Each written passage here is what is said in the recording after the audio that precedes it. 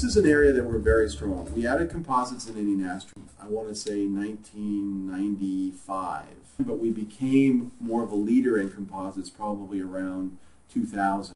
More and more structures today are being made out of composites, entire aircraft, and it's a little unnerving because when metal fails, what it does is it tends to bend and bend before it ruptures. So, you know, a bent wing is still a functioning wing for the most part. When a composite structure fails, when a ply fails or a fiber fails, it snaps. The fiber's gone.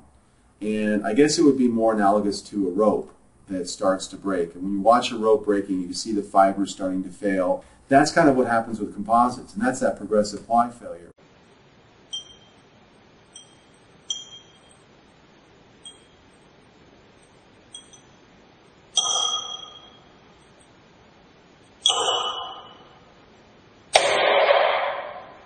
So you can hear the little snap, crackle, pop as individual fibers start to fail.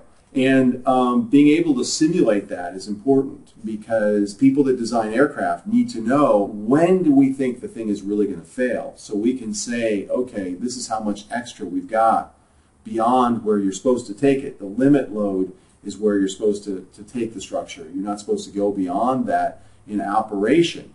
And then you put in a factor of safety above and beyond that. But what you also need to know is you need to know, well, okay, so I reach limit and I go beyond that. Something extreme happens.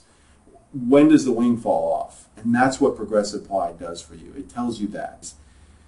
Up to, I want to say, the mid-2000 time frame, around 2003, 2004, around there, there weren't really a lot of new failure theories being used in FEA, in the big codes like Nastran.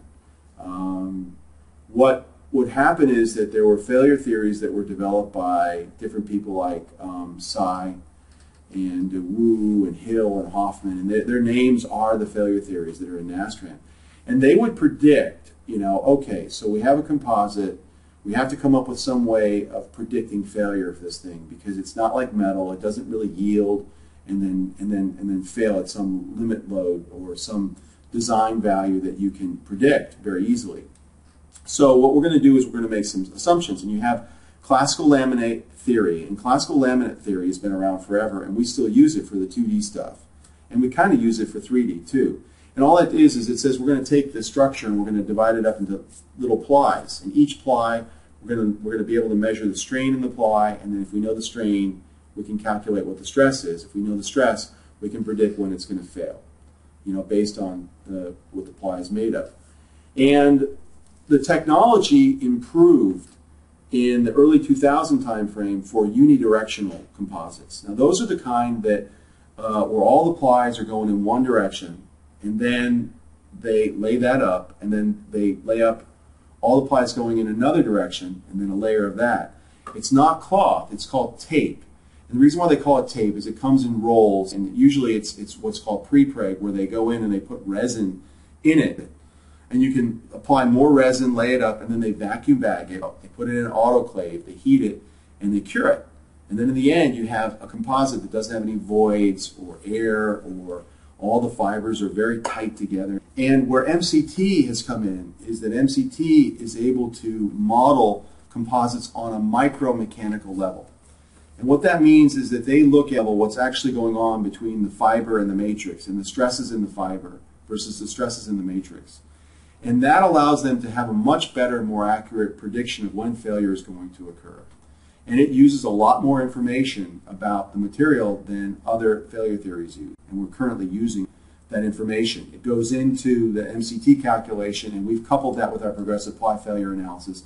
And now in V10.1, we've got 3D MCT, so we're able to do MCT for solids as well as for shells, and progressive ply failure for the shells.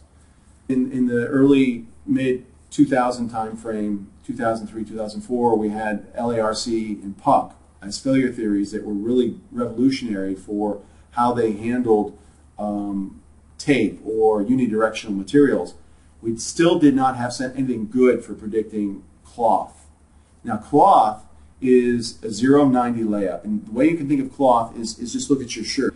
The way that they weave it is I have a fiber this way, I have another fiber going underneath, and they just kind of go under and over, under and over. And that will give you a 0-90 kind of layup. And you can even orient it. You can say, well, I've got a 0-90 this way, and then I've got a minus 45, plus 45, by rotating the whole thing. And you can have different orientations with cloth. So that's what MCT added. And also unidirectional and three-dimensional. With MCT, it looks at the 3D stress state. So it's considering the stresses in this direction and also transverse direction as well. So it knows if there's going to be a matrix failure, for example, due to a delamination. It knows that.